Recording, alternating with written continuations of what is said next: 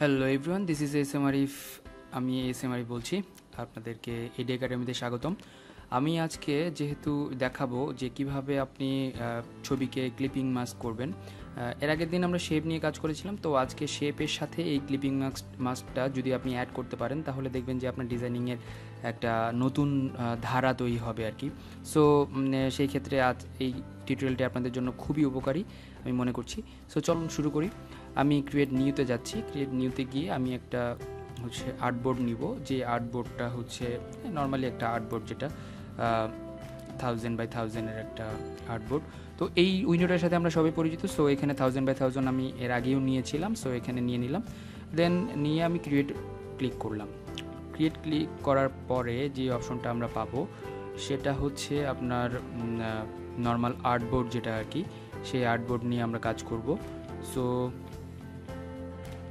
আমাদের আর্টবোর্ডটি লোড হচ্ছে, একটু সময় নিচ্ছে। ওকে, আমাদের আর্টবোর্ড লোড হয়ে গিয়েছে। সো প্রথমে যে কাজটা আমরা করব, গতদিন আমরা যেহেতু অ্যালান টুল আর আমাদের শেপ টুল নিয়ে কাজ করেছিলাম, সো আজকে আমরা আর্টবোর্ডের সাথে ক্লিপিং মাস্ক করে কিভাবে শেপের সাথে সেটা নিয়ে আলোচনা করব। সো আমি প্রথমেই একটা রেক্টেঙ্গেল নিচ্ছি। রেক্টেঙ্গেলটা সাপোজ এই ধরনের একটা রেক্টেঙ্গেল। ওকে, রেক্টেঙ্গেল নেওয়ার পরে আমি স্ট্রোকটি অফ করে দিব।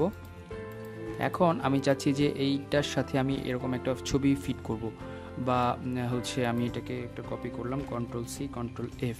Control-C for copy R control-F for forward paste. তো আমি চাচ্ছি যে এটিকে আমি ক্লিপিং মাস্ক করব। চলুন আমরা একটি এলিপস টুল নিই, তাহলে আমাদের জন্য সুবিধা হবে। ওকে, এটা একটা এলিপস টুল নিলাম। এটা একটু কালারটা চেঞ্জ করে দিই আপনাদের বোঝার সুবিধার জন্য। ওকে, তারপরে আমরা যেটা করব সেটা ফাইলে গিয়ে প্লেসে যাব। প্লেসে গেলে আমরা অনেক ছবি পাবো। আমি কিছু ছবি আনস্প্ল্যাশ থেকে ডাউনলোড করেছি, যেমন এই ছবিটা একজন ফটোগ্রাফারের ছবি। সো প্লেস দিলাম। প্লেস দেওয়ার পরে আপনি যে কোনো জায়গায় প্লেস করতে পারেন। প্লেস করার পরে দেখেন এখানে একটা ক্রস অপশন এসেছে। সো এটা কেন এসেছে আমি একটু এক্সপ্লেইন করি। এই ছবিটাকে যখন আমি ইনপুট করেছি তখন লিঙ্ক করা হয়ে গিয়েছে। তো লিঙ্ক আমি করে যদি ইম্পোর্ট করি বা প্লেস করি তাহলে সুবিধা এবং অসুবিধা যে আপনি যখন এই ইলাস্ট্রেটর ফাইলটি অন্য কোনো পিসিতে নেবেন তখন এই ছবিটি মিসিং দেখাবে। সো আমাদের এটা অসুবিধাই বেশি, সুবিধা কম।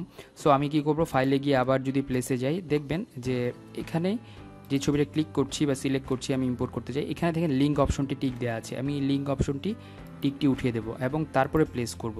দেন আমি এখন দেখব যে এখানে কোনো ক্রস অপশনটি নেই। তাহলে আমি এটা যে কোনো ফোল্ডারে বা যে কোনো পিসিতে যদি আমি কখনো নিয়ে যাই এই ইলাস্ট্রেটর ফাইলটা অন্য কোনো পিসিতে, তখন এখানে ওপেন হতে কোনো ঝামেলা হবে না।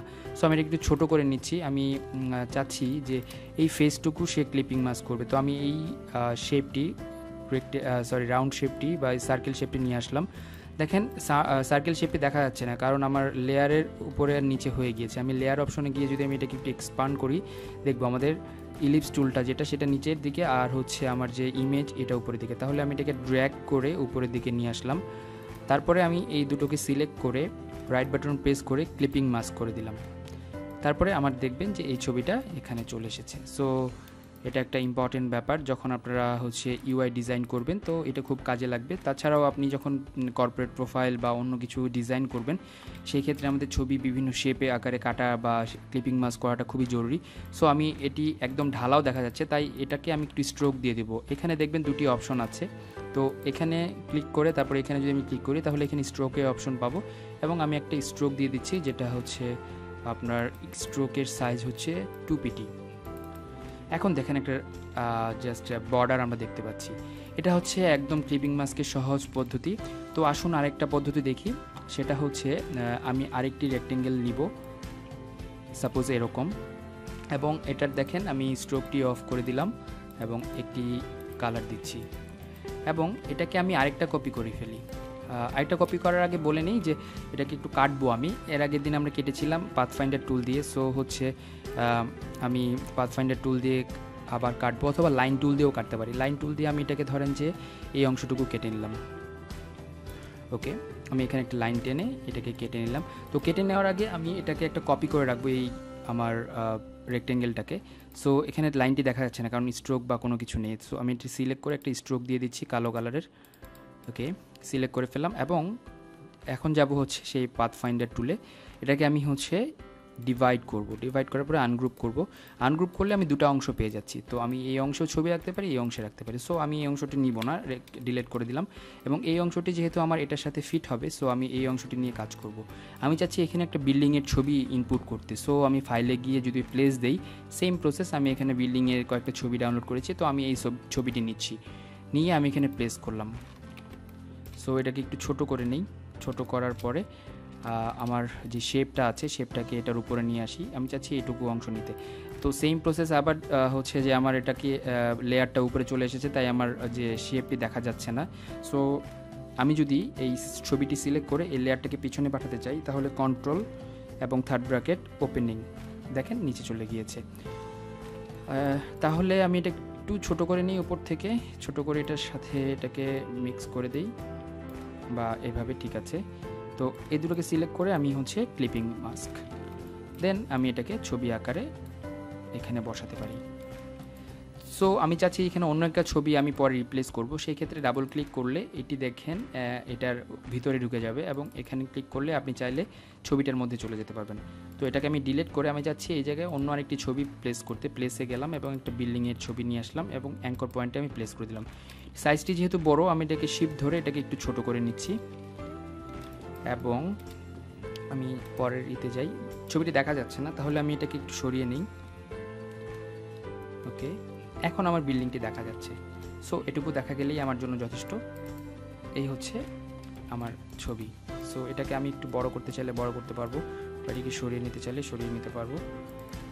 তো আমি চাচ্ছি এটা অন্য একটা কালার দিতে, এখানে ক্লিক করে আমি যদি আই পিকার অপশন যে যাই, সেটা হচ্ছে আই প্রেস করলে দেন আমি এটাকে একটা কালার দিয়ে দিতে পারি, বা আমার সাদা কালার থাকলেও সমস্যা নেই।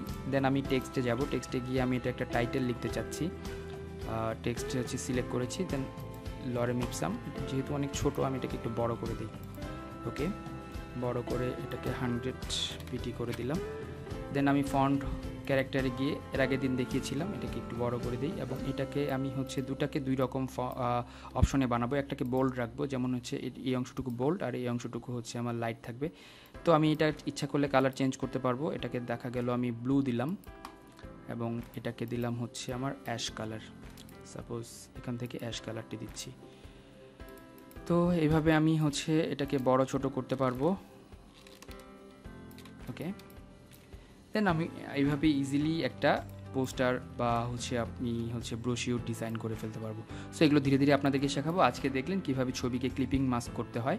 সো আজকের টিউটোরিয়ালটি এই পর্যন্তই। ভালো থাকবেন সবাই, ভালোভাবে ডিজাইন করুন, আর হচ্ছে নেক্সট টিউটোরিয়াল পাওয়ার জন্য অবশ্যই আমার চ্যানেলটি সাবস্ক্রাইব করে রাখুন এবং ফ্রেন্ডদের সাথে শেয়ার করুন। আর যদি কোনো সমস্যার সম্মুখীন হন, অবশ্যই আমার কমেন্টে হচ্ছে আপনি কমেন্ট করতে ভুলবেন না। বিভিন্ন ধরনের পরামর্শ বা আপনাদের বিভিন্ন ধরনের কোয়েশ্চেন আমাকে ইন্সপায়ার করবে, এবং সেগুলো কোয়েশ্চেনের অ্যান্সার আমি খুব ধৈর্য সহকারে দিয়ে থাকবো। ভালো থাকবেন সবাই, আমি S M Arif sign out করছি। আল্লাহ হাফিজ।